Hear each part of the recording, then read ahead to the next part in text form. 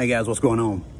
I know you're probably wondering what the hell is he doing all bundled up like it's winter. It's 95 degrees outside and hotter than a family of rats in a wool sock. Just got off my bicycle. Got a little extra added motivation these days. I have two of my very best friends in my whole world, Tony Dallas and Brian Burstfield, both who are struggling with some serious illness right now. We just went through the ALS awareness deal. My buddy Tony's been fighting that for quite some time, doing a hell of a job. My friend Brian Burstfield suffered a pretty traumatic spinal injury in a swimming pool. Left him with minimal use of his limbs, but he's fighting that as well. Just took off for some rehab.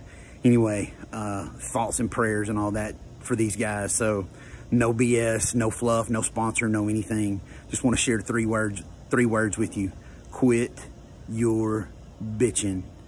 If it's windy, if the water's muddy, if you only have a little time to go, quit your bitching and go. If you're able, go. Do not sit back and wait on things, because I guarantee you there are some people out there that I promise you they would trade places in a heartbeat. Quit your bitching and just go. Hope this means a little something to you. I know it does to me. Thanks for all the well wishes, those of you that have been kind of in our circle and have checked and done things like that. So, hey, you get a chance, quit your bitching and go.